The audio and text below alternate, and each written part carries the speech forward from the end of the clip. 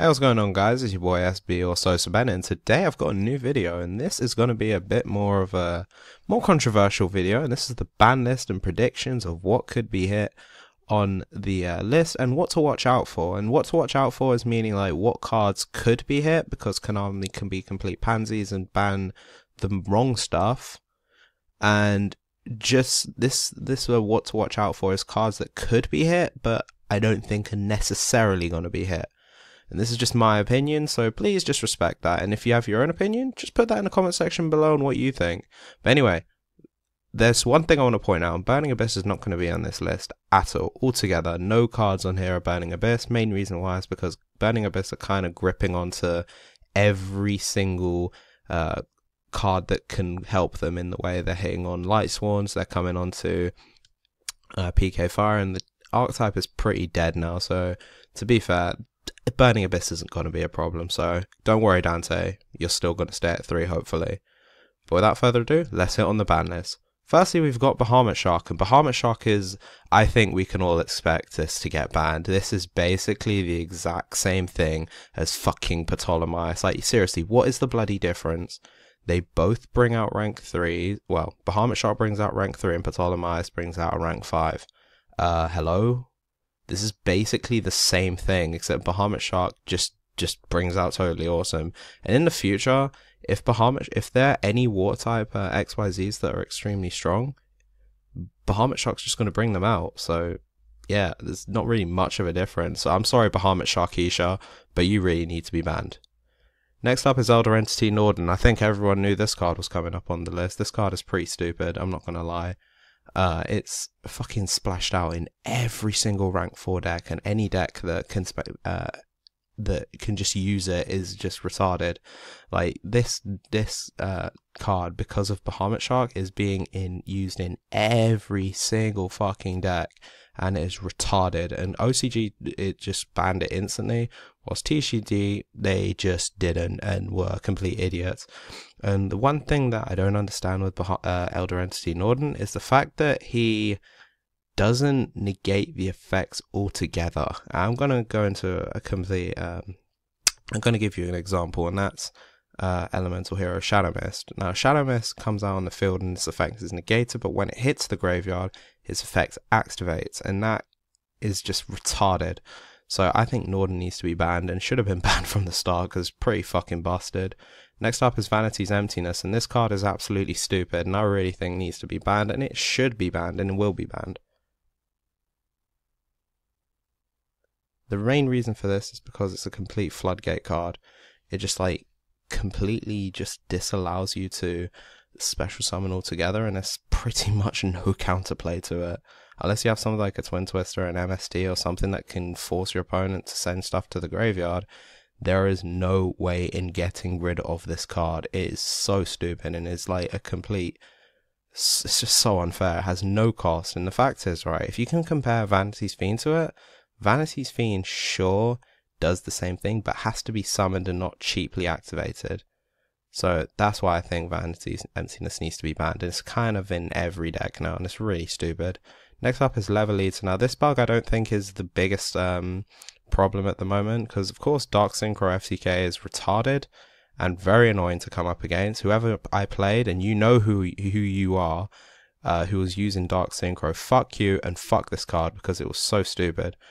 And one thing about it is it's just so stupid to get into the graveyard, and it's not once per turn. I don't know if this card's going to get hit, but what's it called? The OCG decided to ban it, and of course Konami like TCG decide to arsewipe OCG and will probably ban it. And yeah, it just reduces levels 24/7, but yeah, I don't know if it's going to get hit, but that's just my opinion. Next up is Magispector Unicorn Kirin. I think everyone expected this card to come on the list. Now, this card is one of the most splashable cards on that can be used in fucking any Pendulum deck. It's searchable by this bitch, who I don't think should be hit because she's relatively fair. But Kirin is just a complete stupid card and is really badly designed. The fact is, during any player's turn, it's not archetype centric, and cannot be fucking targeted. The only way you can get rid of this card is if you can run it over, and the fact is, by the time your monster comes out, he's pretty much just going to go back to your hand or back to your extra deck straight away. So it's like, you know what, GG, good luck. So next up, we're going to hit the limited list, and this is cards I think should be limited and what Konami could limit.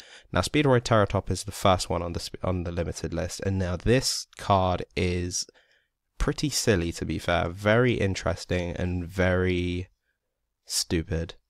Like, easy plays, rank 3 plays. Like, this was used a lot in Burning Abyss, and if this card gets hit, Burning Abyss gets hit indirectly so hard that there's no reason to hit anything.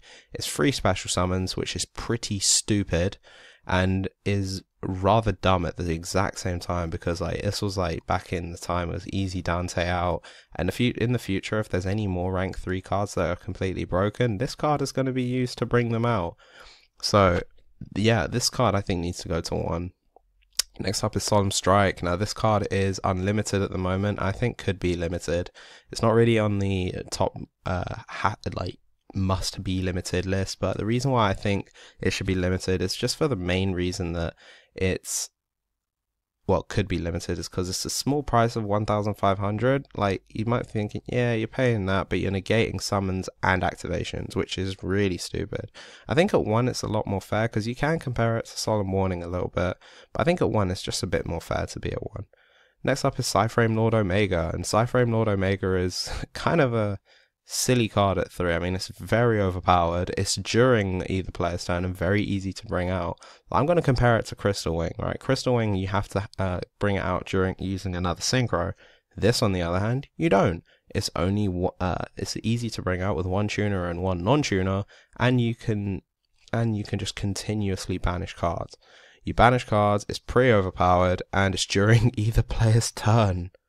At 1, it's a lot more fair. I mean, it can be targeted and so, but at 3, it's pretty stupid. And there's an easy Omega loop you can do. It's hard to explain, but it's there and it's pretty stupid. Anyway, next up is Union Hanger. It was limited in OCG, and the card just has so much good utility. It's a free search.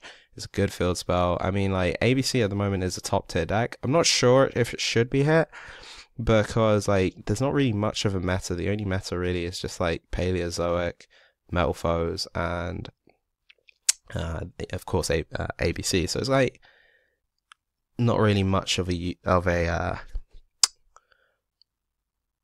the moment. It's kind of only 3 decks, so it's really just like hard to think, should it be hit or should it not be hit. Next up is Anti-Spell Fragrance, and now this card is just putting in way too much work.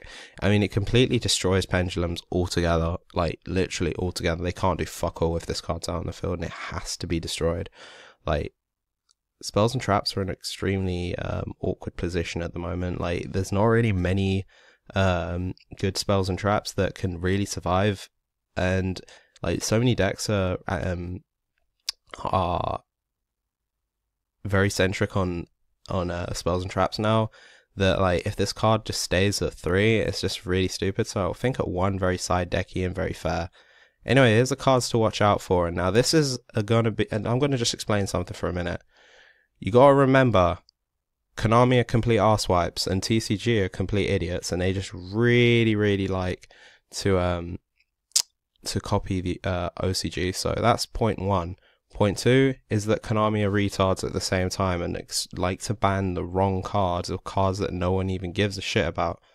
Not much to say there. Kaiser Coliseum, why ban? But I'm just going to tell you this. These are cards that you should just keep a close eye out on, because like these cards can just randomly get hit because Konami have full control on what they hit. So firstly is Pot of Desires, and now this is a very arguable card. Right, this is very game changing, because like, sure, you banish 10 cards, but this is drawing 2 cards as well.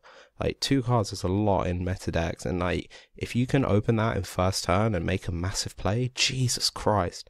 Like, it's used in literally every single deck. It was like, I think it had like 100% play rate in the recent YCS, and it's just really fucking stupid, and it's like the best card in the current format. So good. But at the same time, the reasons why I think it shouldn't be here is like Konami are just trying to make a bit of money at the moment. Like, it's a card that, like, to be fair, has made them so much money for the price that it's going for. It's like 50, £60 online, or probably about $70, so it's really overpowered. And I think it just needs a bit more time to just figure out where the card's going. Next card is Instant Fusion. Now this is only if Norden doesn't get hit. I don't really think it should be hit, so I'm not really going to say much, but if Norden doesn't get hit, I think Instant Fusion will get hit.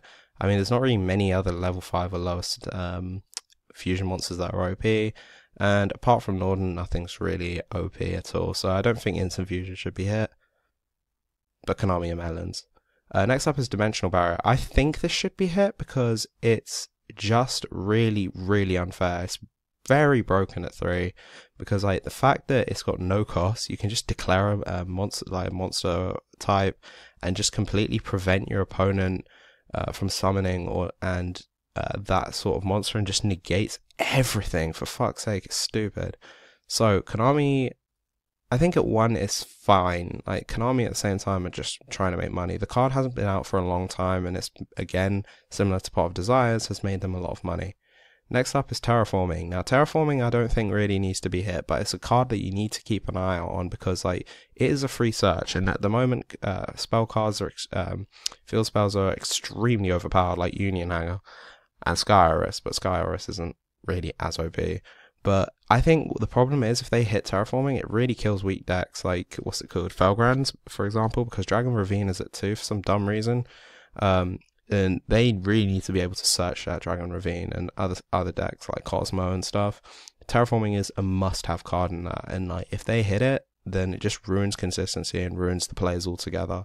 And I think if there's any other OP field spells, they should just be hit instead. Next up is Allure of Darkness. I think this card could be back to semi-limited. Like, it's good, but used in used in every deck, it's like that can use dark monsters. But to be fair, it's splashable, but not as splashable as Pot of Desires. So I think if anything needs to be a hit, it's Pot of Desires first. Next up is the Toad himself. No, not that Toad. This Toad. Now, I think Totally Awesome is pretty stupid, but at the same time, it's just because Bahamut Shark is there and it's just destroying every other deck. Anyway, this card is just stealing cards, destroying shit, and goes back to the extra deck afterwards. But again, Bahamut Shark is there, and Konami needs to create some money now. Like, this card is just, like, was so well anticipated for, and if they hit that, they've just upset tons and tons of fans. And, like, it hasn't been around for a long time, and I think just, again, it should be for rank 2 decks. So I think just Bahamut Sharkeisha just needs to be hit and banned. So, you know, it's just very arguable there. Anyway, that is it for this video. If you enjoy it, make sure to hit that thumbs up button and leave a comment below. If we could just get some nice likes on it, it would be really, really nice. And subscribe for more, because I will be updating more. Anyway, it's been your boy SB, and I'm signing out. Peace!